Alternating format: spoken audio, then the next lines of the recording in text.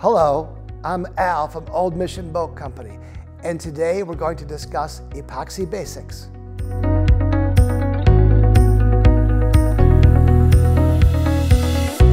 Epoxy is a commonly used material in wooden boat construction. It is used to seal wood, apply fiberglass, and create strong joints and bonds. In this video, we'll demonstrate how to set up, prepare, and use your epoxy.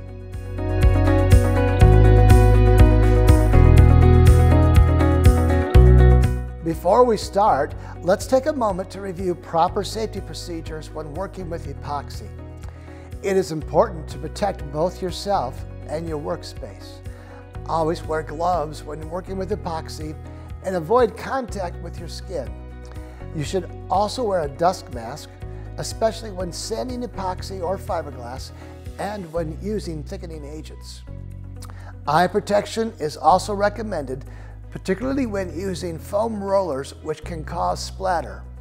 Epoxy creates a permanent bond, so you should always cover your workspace, including tools such as clamps and blocks, with plastic wrap or parchment paper. Depending on your work environment, you may also consider covering your floor to protect it from drips and spills.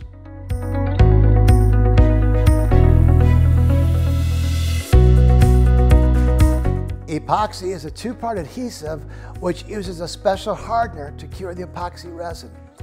This means that as soon as the resin and the hardener are mixed, the epoxy begins to cure. The amount of working time once the epoxy is mixed is called the pot life, and this varies depending on the type of epoxy and the ambient temperature. The epoxy included in Old Mission Boat Company kits has a pot life of approximately 30 minutes at 70 degrees, and the pot life gets shorter at warmer temperatures. Never use your epoxy when the ambient temperature is less than 60 degrees, as this may prevent it from curing properly.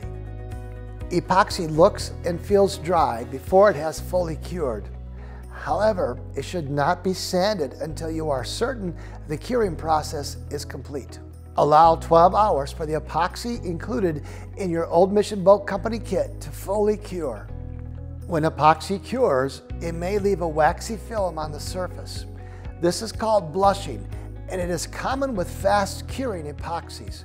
You should always clean the surface of blushed epoxy by rinsing the surface with water and an abrasive sponge. The epoxy included in your kit is designed to minimize blushing, but it is best to check after your epoxy has cured and clean any affected areas.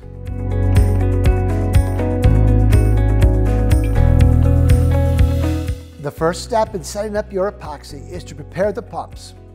Insert the extension tube into the bottom of the pump and make sure it is seated tightly. Place the tube next to the bottle of epoxy to ensure the extension tube is the correct length.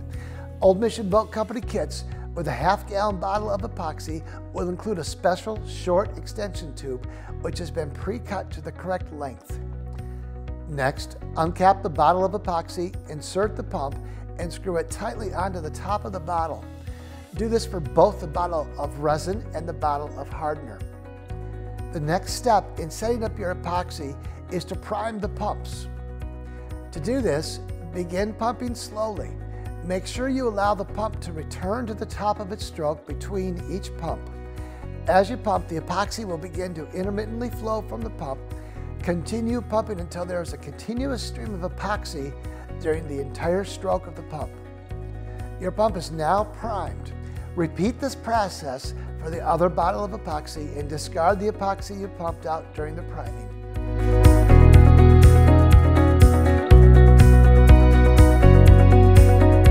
In order for the epoxy to cure properly, the resin and hardener must be mixed in a precise ratio. Old Mission Boat Company uses epoxy which is mixed in a 2-to-1 resin to hardener ratio. This means that for every 1 pump of hardener, you must use 2 pumps of resin.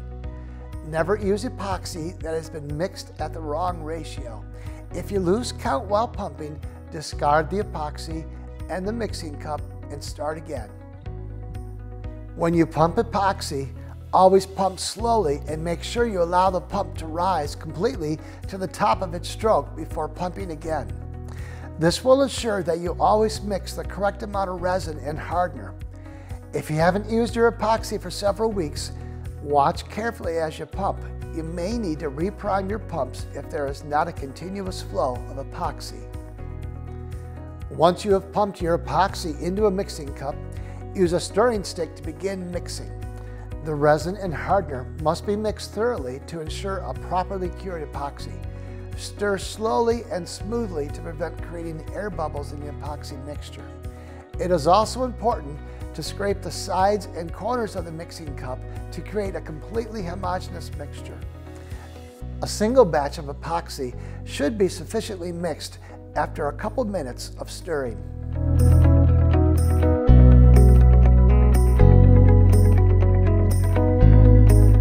As we mentioned at the start of the video, epoxy has many uses in wooden boat construction.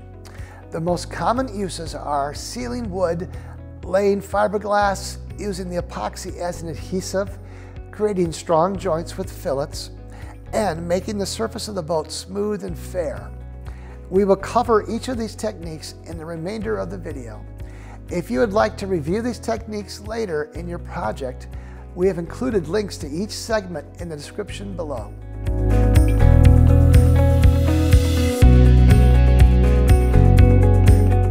When using epoxy to seal wood, it can be applied directly after mixing. There are many options for applying it to your wood surfaces, such as foam brushes, chip brushes, foam rollers, and rubber or plastic spreaders. Remember, you can't clean epoxy out of a brush, so don't use an expensive paintbrush, as it will have to be discarded after only one use. Move slowly when applying epoxy, as epoxy has a very high viscosity, more of a syrup consistency. It will not spread evenly if you brush or roll it too quickly.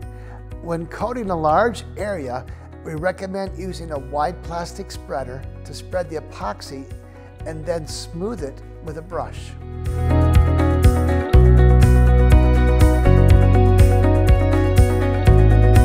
When applying fiberglass, begin by placing the fiberglass cloth on the dry wood surface.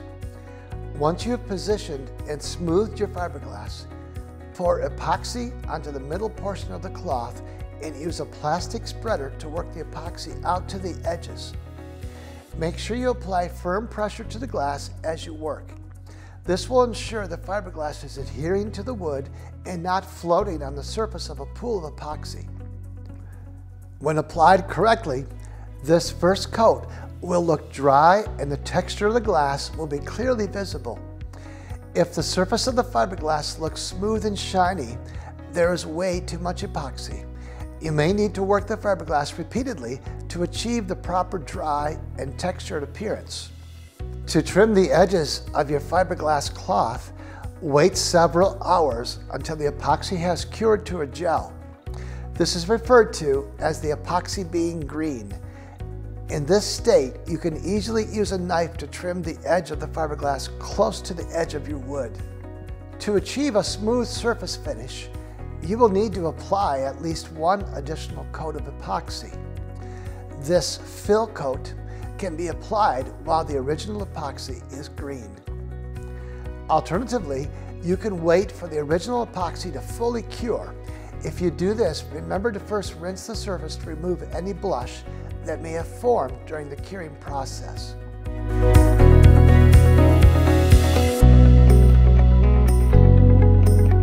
Epoxy can be used to create strong joints with a process called filleting. A fillet is a bead of thickened epoxy which covers the seam where two plywood pieces intersect. To create a fillet, you will first need to thicken your epoxy. This strengthens the epoxy and ensures that the fillet holds the proper shape after being applied.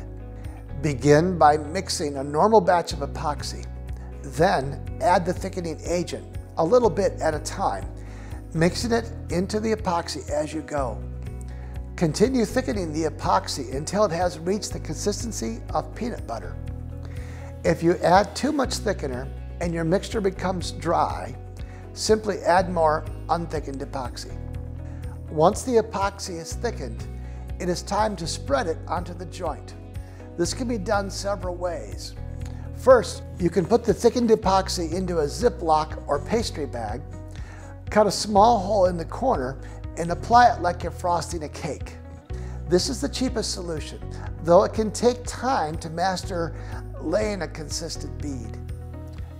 An alternative is to put the thickened epoxy in a fillable caulking tube and apply a bead with a caulking gun. If you run out of thickened epoxy before you are finished filleting, push a metal rod through the nozzle of the caulking tube to extract the plunger and refill the tube. Once a bead of epoxy has been applied to the joint, it is time to shape the fillet. The shape and size of the fillet is controlled by the radius of the filleting tool. A standard tongue depressor will work for most fillets on thin plywood. Watch our Epoxy Basics video on filleting for tips on making a custom filleting tool. Simply place the filleting tool into the joint and pull the epoxy along by dragging the tool in one direction. Tilting the filleting tool about 45 degrees in the direction you are moving will help move excess epoxy along the joint.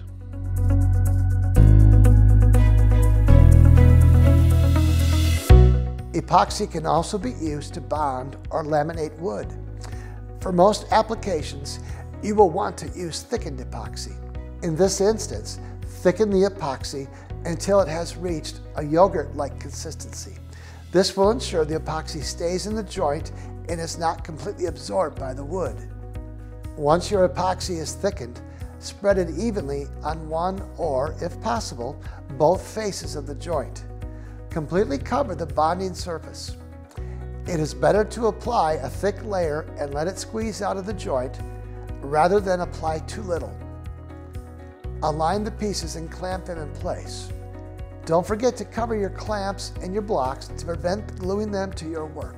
Once the pieces are clamped in place, use a rag or scraper to clean up the epoxy that squeezed out of the joint. This will minimize the time required to later sand and finish the pieces.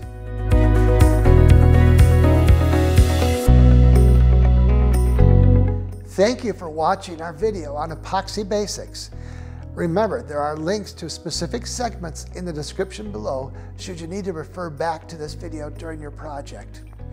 If you're interested in learning more about using epoxy, we recommend purchasing the book, The Goujon Brothers on Boat Construction by Meet Goujon. This is an excellent book which covers the use of epoxy as well as general construction techniques. Please visit our website to see the full range of boat kits and boat building supplies we offer. Thank you.